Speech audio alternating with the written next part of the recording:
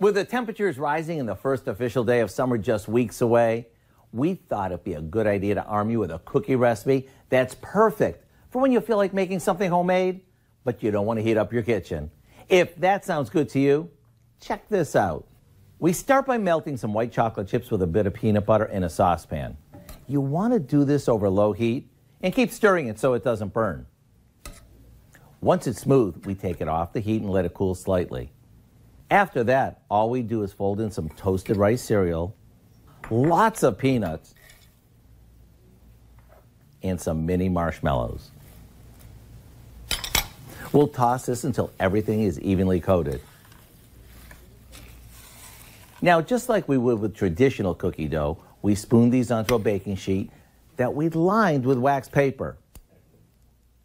We can put these pretty close together since they don't get baked, which means they don't spread.